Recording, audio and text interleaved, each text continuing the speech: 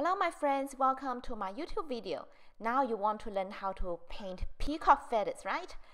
In this video, I will show you how I do it. I'm painting peacock feathers here in oil paint, but the same techniques can be applied using heavy body acrylic paint too. So before we start, make sure you subscribe to my channel so you won't miss my weekly art videos.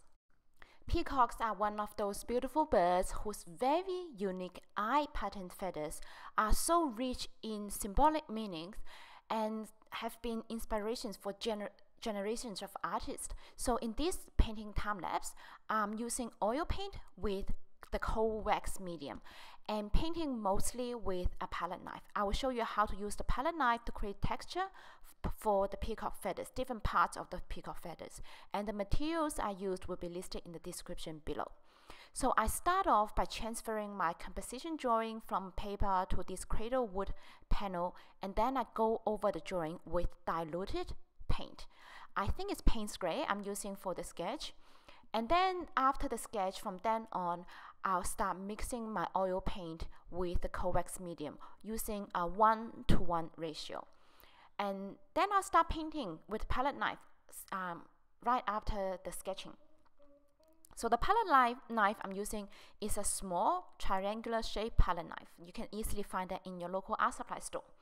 So I start off by blocking in the background first with a dark green.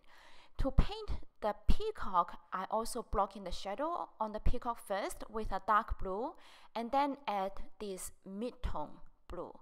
And after, you can see that I will use the palette knife to gently just mix the paint slightly. And then I will add even a lighter blue to create the look of feathers on his head. And then I move on to paint the eye patterns in the feather. So when you paint the patterns in the feather, the eye patterns, observe how it has a few different rings of color, so to speak, different rings of color, and just paint it accordingly. And you can see that I use, so here are some tips for you. So when you paint the ring of the feather, especially the outside, the most outside ring, you can use your palette knife stroke in the direction of the feather, so it goes outwards. So that kind of creates a little bit of interesting texture, also movement. Another tip I have for you is that you can use the blade of the palette knife or a bamboo skewer or a small silicone paint scraper to cut through the dark green background paint to create, so you cut through right to the surface, the background of the wood panel, to get the look of the shafts or the bristles of the feathers, the thin shafts of the feathers. You can see that the wood panel has been pre-painted with an orange or a bright yellow color, and I did it purposely before I even started the painting. So when I scrape back to the painting surface, the wood panel, I get this orange color peeking through as the bristles of the feathers.